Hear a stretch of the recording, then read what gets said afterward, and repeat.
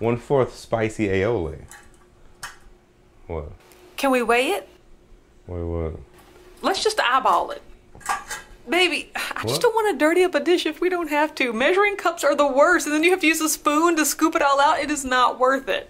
Let's just eyeball it. Or we can put it on the scale. That way we know how much for certain. I mean, I can just rinse this one out. I'll rinse this one out. Okay, guys, so as you know, it's date night, and I've been tasked with the task, I don't know how that works, with preparing the crab cakes. We're using a recipe from Lisa from Low Carb Yum, and she will be in the descriptions with the recipe for those who want to try it at home. With a couple of small WARKing tweaks to this one. Cause you can't ever do nothing normal. I love you so much. Okay, first things first, let's start with the most important thing, the crab. This is the crab we got, Boss Crab. We bought it at Meyer in the seafood section. It's been recommended highly from other websites saying this is one of the best to get in the can. And we weren't fortunate enough to live on the coast to actually get the fresh one, so spare us the thing, you know what I mean? This is the best we can do. So this is what we're doing. All right, the recipe calls for 2 cups. This is 16 ounces. Assuming that's about 2 cups. My math ain't 100%, but yep, we'll go with that. All right, so first things first, we open her up. Let's get a look at this, what's going on with this crab. All right, so here we go. Let's see what this bubby looks like.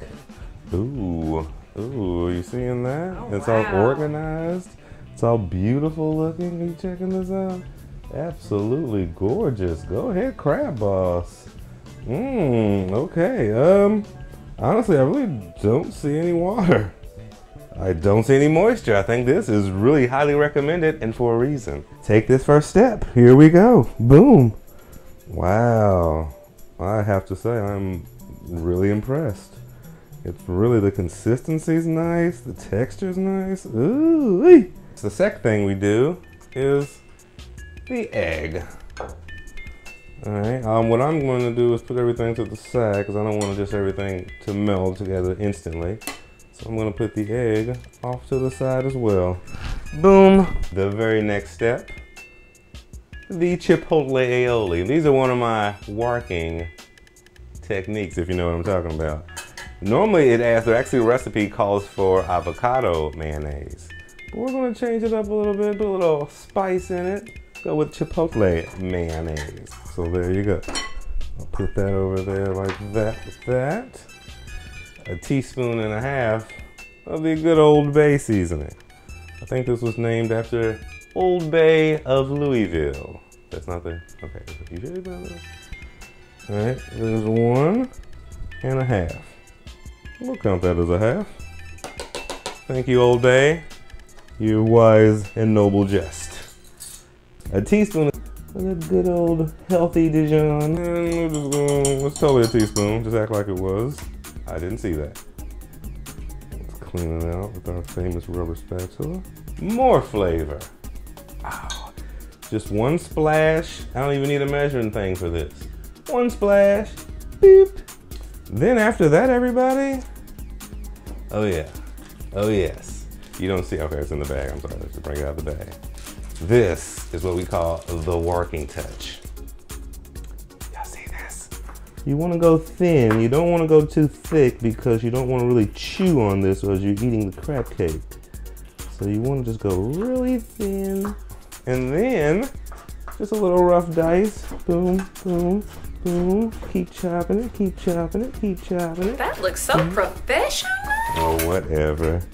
And then go this way. Boom. All right. And I'll just go 1 more just to be safe. Okay. Take that. Boop. Boop. Game changer. Yes. Okay, now that we're at the food processing center, he knows how we moved to a whole center over here. The recipe calls for literally 1/2 cup of pork rinds. You see that? I'm gonna go just a little bit more since we added the jalapeno earlier.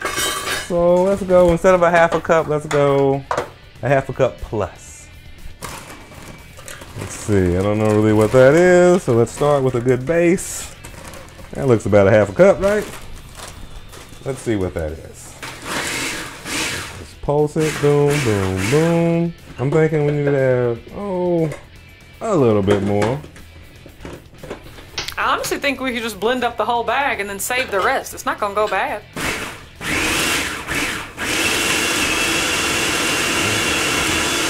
Wow.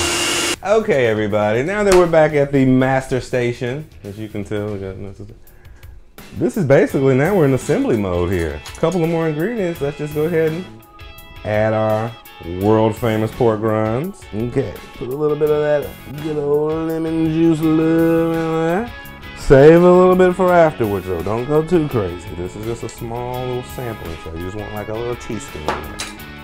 Slowly, just slowly mix. It's supposed to be a half a cup, remember that. So we're gonna start with a half a cup-ish. Just leave a little left over just in case. Now this is where you wanna be gentle. Do not break it, do not rush. You wanna just slowly bring it all together. That's when you know you got something good. Okay. I know I got something good. Oh my gosh. I love you so much. Okay, so now, there's that. You want it to where as soon as it touches, you want that sizzle. You want that crust, shall we say. And then like I said, you just want to be super gentle. We are not, it's not a hamburger. We're not really molding it. We just want to let the crab come to us. So just come to me, crab. Come to me. There we go. Oops, and a little bit. There we go. Rinse and repeat. On to the next one. And it's the same basic principle. You really don't want to handle it too much. You just want to let the crab do its thing. Another thing is I'm not going to crowd the pan. So I'm really going to stop at 3. 3 is the limit because if you crowd the pan, then the temperature in the pan drops. And then just walk away. You let that sit. It smells so good already. 3 to 4 minutes each side. Okay guys, so it's been on a while. Let's get to flipping. Oh yeah. Oh yeah. This is what you want. That's what you want. That's what you want.